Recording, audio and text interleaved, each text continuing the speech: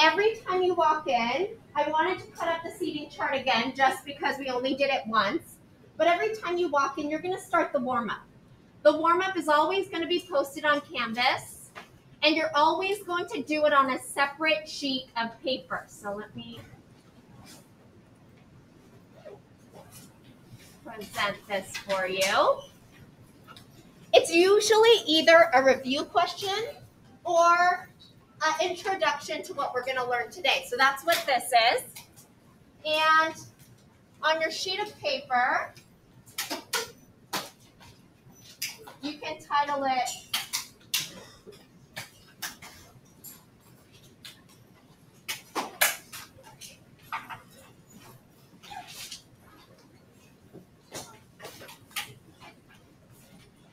Warm-Ups, Unit 1 Forces, and then I'm going to basically stamp it every day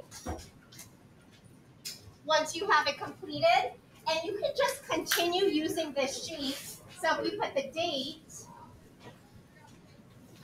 on kind of the left-hand column, then you can just start working on the warm-up. You don't have to write down the question because you can always access this on Canvas, and I'll show you where. So go ahead and get started on that. We're going to have like a couple minutes before we're all going to head off to grab our textbooks. So at 8:35, we're all heading over to Station 2. And I have the textbook. It looks like this. So this is what we're grabbing. The one with the bowling ball on it. Is it hard to see back there? Feel free to come up if you need a better view.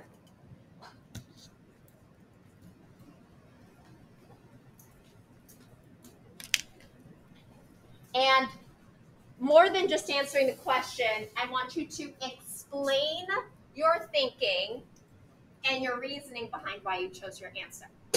That is just as important as the answer that you choose. The other thing is, when I stamp it today, if I don't see an explanation, it's not going to get it stamped. So make sure you write out a decent explanation to why you chose your answer. Okay, I think it's about time for us to head over to the library. We're going to sorry, not the library. We're going to the cafeteria. If you have your green sheet, you are supposed to cut it off of your paper. All right, it looks like it's quieted down. So let's go ahead and vote for the first one. And this is when you're pushing the box in outer space. A, the box will move forever because nothing is slowing the box down. How many of you decided A was your answer? 2, 4, 6, 8, 10, 12, 14, 16, 18, 20. Basically, most of you. Doesn't mean the other two couldn't potentially be right. B, the box will slow down because the push that you gave it will eventually wear out. How many think it'll actually slow down? Don't be nervous. Sometimes the only one is the right one. And then the last one is the box will slow down because it'll eventually lose all its energy. So another slowdown, but this one is focused on energy. All right, so everyone decided 24, so you can feel pretty confident that you're correct, but I want an explanation. Can I get a volunteer to give me an explanation as to why they think so? Okay, I'm going to try to get names here. Let me have Bella? Leah, sorry. I have to go like this. Okay, Leah, go ahead and tell me what your thought was. I said that the box will move forever because there aren't any opposing forces or friction in space, so nothing will stop the box. Beautiful. There's no opposing forces. Friction is the main opposing force that causes things to stop when we push it. And that's something that we're kind of used to. But if we didn't have friction, if we didn't have the opposing force, it would go on forever. Do you really believe that? It'll really go on forever and ever and ever without even slowing down a little bit? Anyone wanted to add something to that?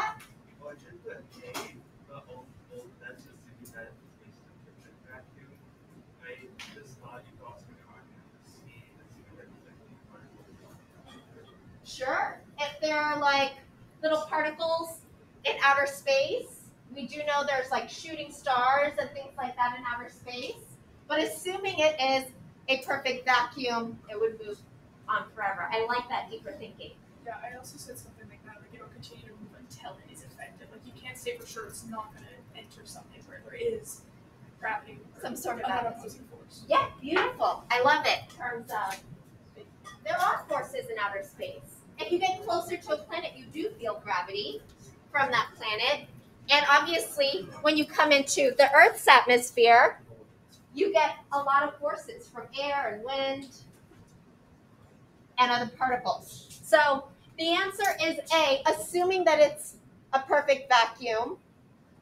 It would be C if you came closer to some sort of object or force or particles. Beautiful. Okay, so what I want to get into today is we're going to talk about exactly this. An object in motion will stay in motion. And that's assuming it's in a vacuum or it has no opposing forces, right? So can anyone tell me what law that's related to? Do you remember from maybe middle school? I think that's when you probably talked about it. Let me grab my sheet here. I'm still, Asa. Inertia. Any other word for it? Let me have Tomer. Newton's law, which one? Remind me is it not Declan? Declan? No. Oh, that's you? Did you have your hand raised? Okay. Well, remind me your name again. Oh, right here. Did you have an answer though? Okay, so how about you help Tomer out? First law. So we're talking about first law. Perfect natural beginning. It'll take me a while to get your names. I try, but it'll take me a while. I did watch your videos, but let's talk about Newton's first law for a moment. So Newton's first.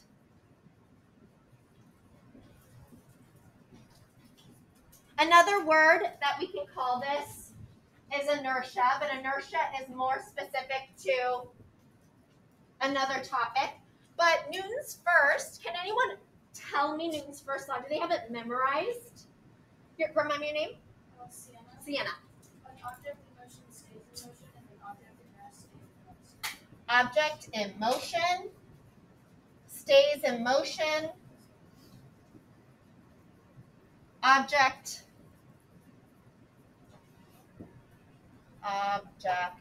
at rest stays at rest. Anything else that we want to add to this? Ooh, this side of the room is really active. Remind me your name? Kayla? Yeah, Ellie. And what's the last part of this? Unless acted upon by an outside force. You don't have to write this down. I'll show you where you can find it. But if you don't have it memorized, it's basically that an object is going to want to keep doing what it's doing. If it's at rest, it's going to stay at rest. If it's moving, it's going to stay moving, unless acted on by an outside force. Inertia is basically the same thing, but I'm going to add one more part to inertia. And it is reflected on when we do our lab today. So in our lab, pull out your Newton's first lab.